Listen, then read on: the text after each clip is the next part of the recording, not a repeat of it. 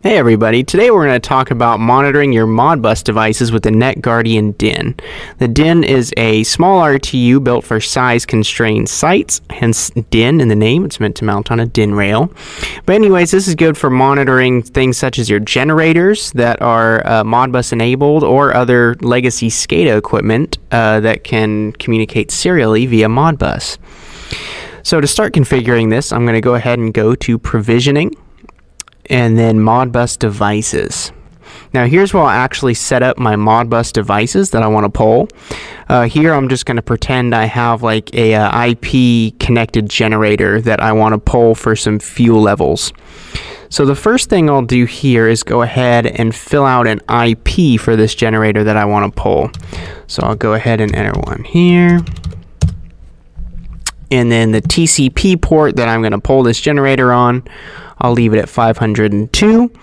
And since I only have the one device, I'm going to leave my Modbus address set at 1. So now these are things that you may adjust depending on your setup. You'd have to reference how your network is set up to figure out what device values you're going to put in those fields. Now another thing up here at the top, we have this Modbus poll delay and Modbus timeout. The Modbus poll delay is the delay between polls in milliseconds, so I'll leave that at 1,000, that's fine. And the Modbus poll timeout is how long we're going to wait with the device not responding to a poll to declare it as failed. Okay, so now I've got my device set up, so I'll go ahead and click Save, and then Write. Okay, my data was submitted. So now I have my device set up, but now I actually have to go in and tell the DIN what registers I want to pull. So to do that, I'll go here to Modbus Registers. And in this Modbus device, I'm going to go ahead and select my first device. Now this says none here because if we actually go back, device type is either none or Modbus RTU. If I'm going to be polling something using Modbus RTU, I will select Modbus RTU, but if I'm just going to pull something over IP, I leave the type as none. So now going back to registers, I'll go ahead and set this to my device 1, and I'll go ahead and expand this details field here. So the first thing I'll do actually is go ahead and fill out what I want to call this value. So what value am I going to be pulling out of this register?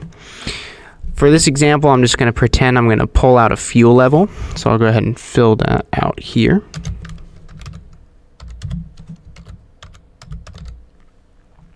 Okay. And now, here I'll actually go ahead and set up what register I'm going to pull. So here, register number, I'll just say this is register number 23. And then here I'm going to actually set how many bits I'm going to use to mask this value. I'll go ahead and leave it at 16. And then down here I set whether or not this value is signed or unsigned. I'm going to go ahead and leave it as unsigned. And then here in the scaling field, this is whatever value I'm going to multiply the value I get back by to get my actual real value. So sometimes you may refer to the manual on your generator and find that to get the real value, you have to multiply the return value by 1,000. And so that is the value that you would put in the scaling field, whatever you need to multiply your return value by to get your true value. In this case, I have 1, so whatever value I get back is what I'm expecting to be my real value. So I'll go ahead and leave that. And then units, I'm going to go ahead and put % since I'm interested in a percentage fuel level. So now here, thresholds, you fill out your thresholds to trigger threshold alarms. So here, I'll adjust these to some things a little bit more realistic for my fuel level example. So if I want to say a major under is when I'm really in trouble and I really want to get someone out to refill this generator, I'll go ahead and say 25%. A minor under, I'll go ahead and put that at 50 to kind of get it on the radar. And a minor over and major over don't really make sense in this case, since if you have your fuel level at over 100%, If you figured that out, you've probably got a way to make some pretty good money. So I'll just go ahead and put these at 105 and 110, since in this case there's not really any real life scenario where I'd be seeing those alarms. Okay. And then deadband here at the bottom is the value in which my value has to cross the threshold in order to trigger the alarm. So for example, if my fuel level hits 24.9%, I won't declare a major under since my deadband is 1. Once I hit 24%, then I will actually declare that major under alarm.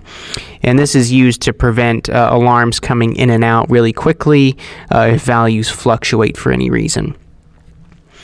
And this last field here over on the left, this record settings, the stable frequency, is how long am I going to wait to let things kind of settle to where I'm convinced that the value that I'm getting is going to be a true and accurate value. Here in this case, I'm just setting up a mock device, so I'll go ahead and leave that at 0 minutes. And now that all my configuration is done, I'll go ahead and scroll down to the bottom of the page and click Save. And once again, I will write these values.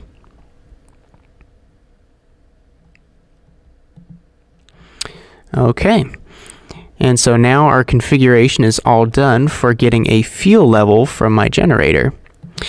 Now to go ahead and find what values I'm getting back from this device, I'm going to go ahead and go up to Monitor and then Modbus Registers. Here, if I actually had a device hooked up, I would start getting values, but since I don't, I'm not going to get any value, but once you actually hook this up, here's where you will see your readings. And that is all there is to setting up Modbus polling on your NetGuardian DIN. If you have any questions, feel free to give DPS Tech Support a call at 1-800-693-0351. Talk to you later, guys.